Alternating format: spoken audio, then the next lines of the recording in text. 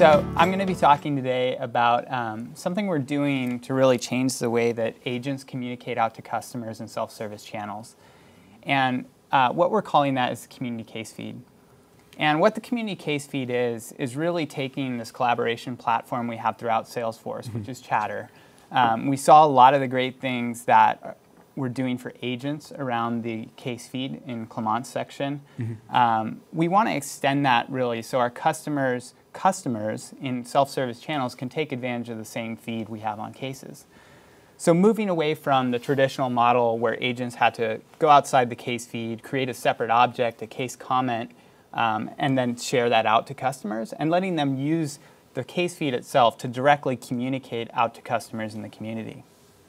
And there's a number of advantages of moving to this model. The first is that we can now provide customers a complete view of their case history. So they're no longer limited to just some plain text snippets that are passed to them through the agent. They can see everything that's happening, even if it's happening over other channels like email or social channels. We can also simplify the agent experience because in the past, rather than using the same feed they used to collaborate internally to communicate outward, they had to go again to case comments outside of the case feed and use those to collaborate with customers. And lastly, we can take advantage of the platform capabilities of Chatter to really enhance that collaboration experience on the case. So using things like @mentions, inline images, links, all of these capabilities we haven't had in the past. So when we look at the bucket of functionality we're introducing for this in summer 15, we can really put it into two buckets. The first is the agent side changes, and the other is the community or customer-facing side changes. So on the agent side, we've added a number of things. One is a new action to change the visibility of a Chatter post on a case to determine whether it should be externally visible or internal only.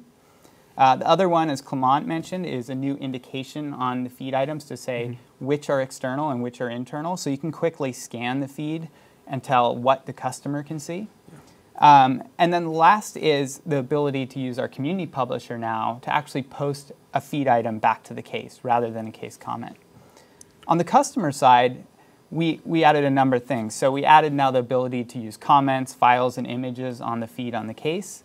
We're also letting customers view all the activity on the case. So things like emails and social posts, which in the past were only visible to agents internally, are now going to be visible to customers selectively, depending on which ones you want them to see. So with that, I'm going to switch over to my phone, and I'm going to show you a quick demo of how this works.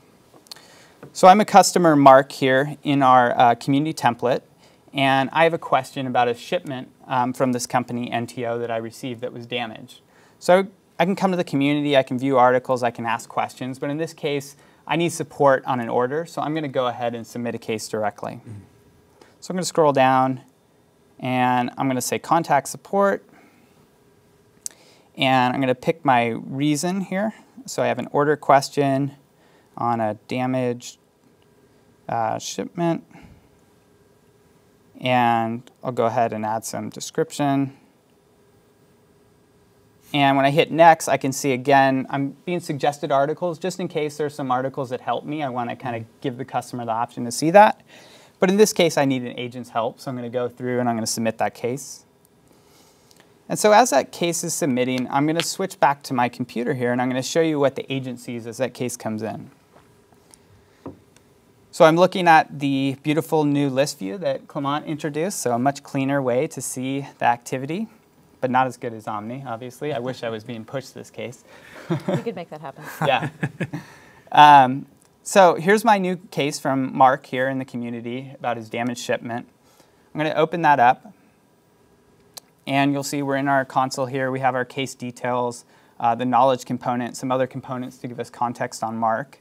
And right here in the center, we have our case feed.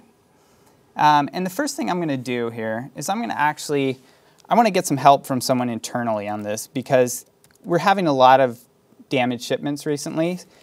And we should check out what's going on. If we have a problem in operations, so I'm going to mention our operations manager, Brandon, and ask him to look into what's happening with all our shipments. So I post that to the case to collaborate with him. And then the next thing I'm going to do is I'm going to send an email out to our shipping company. And to do that, I'm actually going to use a macro. So like Clement said, the power of macros is that now something that would have required 10 steps for me to pick a template, set 2 addresses, set all these things, I can do in 1 click.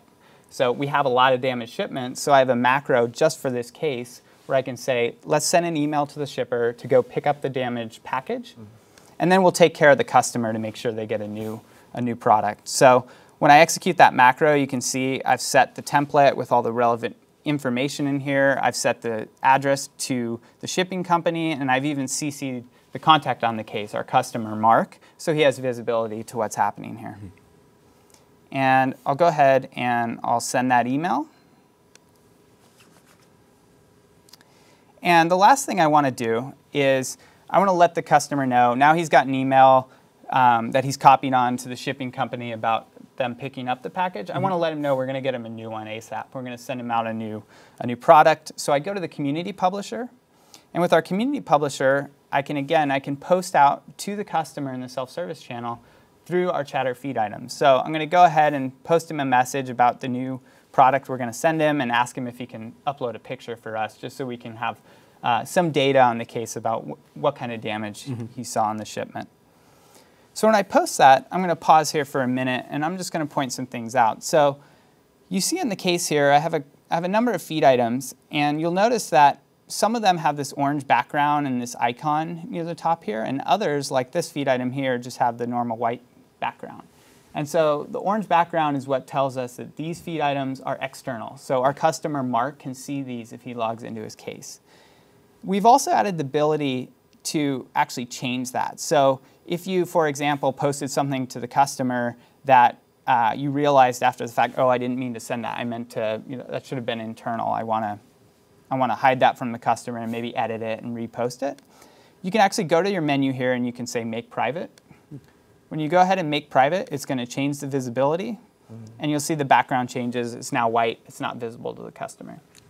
And maybe you can also use the new editing feed items here if you want to make a quick edit and then change it back to a publicly visible, meaning visible to Mark, our contact on the case. So I'll go ahead and change that back to public. Okay, so now I've set up the case. I'm going to switch back into the customer view. Back to mobile? Back to mobile. So the customer is on his phone here. He's logged into the community. As the logged in user, he can see all his cases and his activity. So we've actually clicked in here to the case we just submitted on this damaged shipment. So at the top, we have the details for the case. We have a publisher. And then down here, we have the actual case feed. So we have the feed for the customer. He can see the message the agent just sent him. He can also now see the email. So again, this is brand new. In the past, customers couldn't see this activity. So if he wanted to see that email that was sent to him on the case, he'd have to go into his Gmail, search for the email, find it, get the information from there. But now we have it right all in line in the case feed and visible to the customer. Very nice. So we're asking Mark to post a picture. So he's going to go ahead and grab a picture from his phone. Here's the damaged shipment. So we'll go ahead and upload that.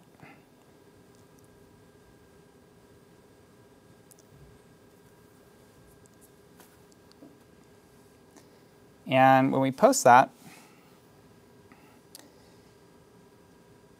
you'll see that I have to refresh here just real quick, but you'll see sometimes there's a delay depending on the image size, but we actually now have these images that are posted right here in line on the case. So again, in the past, if you were doing this with the case comment model, you would post this comment with an attachment, and they would go to 2 separate related lists, basically. Yeah. One's a comment, and the other one's a file, so they get split up.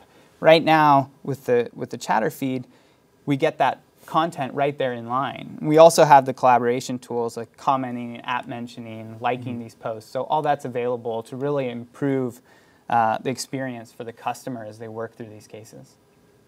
Cool. Very nice. So with that, I'm going to switch back to slides, and I want to mention just a few other things. So this is just the community case feed is one part of what we're delivering for self-service communities in summer. There's actually a whole another set of functionality that's coming, way too much to cover in this section. Those of you who watched earlier the release Readiness Live for the Community Cloud probably saw some of that functionality. If you didn't, I'd encourage you to go back and watch the recording, where you can see a lot of the new capabilities for communities in the summer release. And in terms of what's coming down the road in Winter 16 and beyond, we're focused on a few things. Probably the number one area we're focused on right now is making the community templates, which you saw, which Mark was working in here, making those a lot more flexible and customizable for customers. So we're going to be bringing some things like drag and drop capabilities in the community builder, the ability to view and create and edit views for those community templates, so they're going to be a lot more customizable for your needs.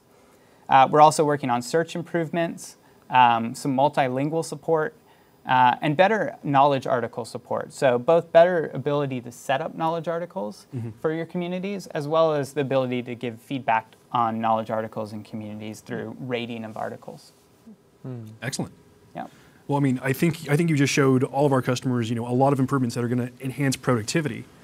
I think it would be counterproductive if we didn't at least check in with Elna and find out what exactly our customers are asking. Hey, Elna.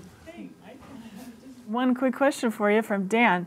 How do customers know about a feed comment when it's posted? Do they get an email, or how are they notified? Yeah, so we have now, this is another new feature, which I didn't have time to cover, but we introduced in summer, is the ability to actually have automatic notification emails sent when a new feed item is posted. And those emails are replyable, so the customer doesn't even have to log back into the community. They can reply directly to that email, and it'll get posted to the case. So you can use that out-of-the-box functionality. And if you want, you can also build your own custom email notifications so that customers get notified when there's a new post on the case.